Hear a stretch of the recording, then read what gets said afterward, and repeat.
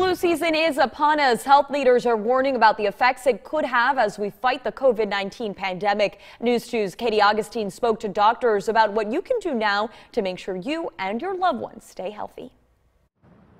Flu season during a pandemic could bring new and unexpected challenges. The most important thing to note is that a flu shot is more critical than ever.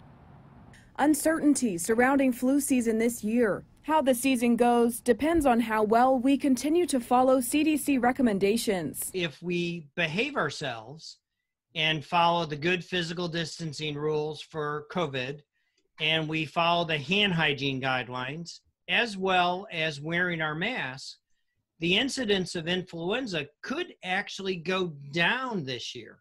And Dr. Schmidt says there's another weapon for combating flu. We simply roll up our sleeve and get a vaccine.